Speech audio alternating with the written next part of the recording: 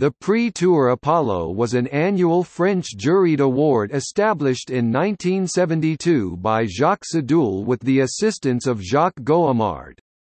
Its name was chosen in reference to the Apollo 11 rocket.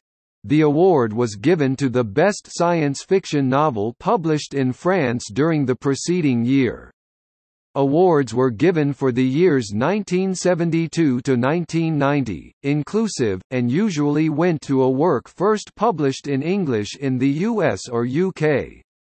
After the award ended in 1991, the Grand Prix de l'Imaginaire added a category for Best Foreign Language Novel translated into French to continue this category of award.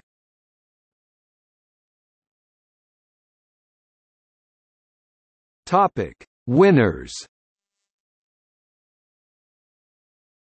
The 1988 award was for the entire series of 36 books that began with La Compagnie des Glaces in 1980. The series carries the same name.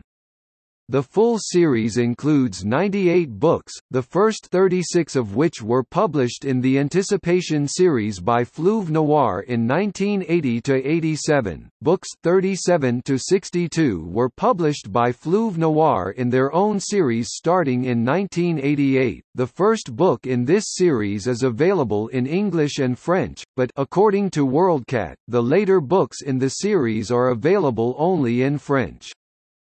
Aside from the later books in the La Compagnie des Glaces series, all but 3 of these winning books are available in English as well as French, and most are available in other languages as well. See the ISFDB external link for details.